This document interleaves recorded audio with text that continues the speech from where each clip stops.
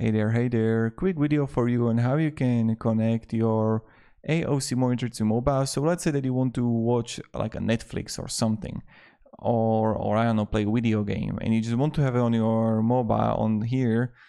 How to do it is that you have to connect it. The way how to connect it is that you need to have USB-C HDMI adapter, because I know what kind of ending for when you're charging your phone if you have USB-C or something. So when you have USB-C, then what you need to do is that you just need to connect it with the HDMI like here, and that's how you're gonna do it, right? So you have to order it, and you just can see it on the screen. You're gonna get HDMI cable that you would connect to the adapter, and that adapter is going to go to the phone, and that's how you're gonna do it. It's like super simple. So yeah, I hope it helped you.